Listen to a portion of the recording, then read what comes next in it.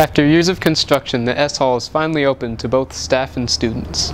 I think it's really, really pretty. Like, I haven't been inside like the lobby part yet, but like from what I've seen in the window, it looks awesome. And I have a class in the new West Wing, and like it's just really nice. I really like it. Well, it is really far from my.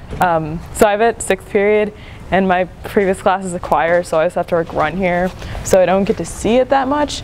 But I always like it when I do see it. I love it. I think it's beautiful. I love the area in front of the building.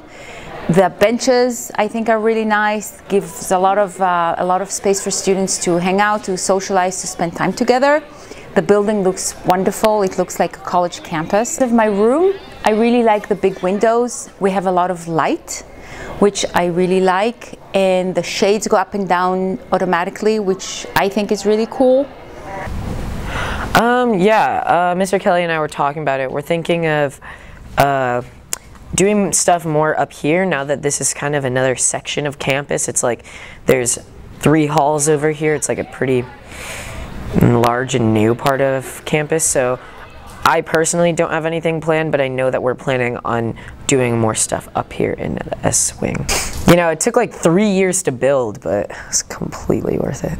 Reporting from Scott Center, I'm Joseph Gomez.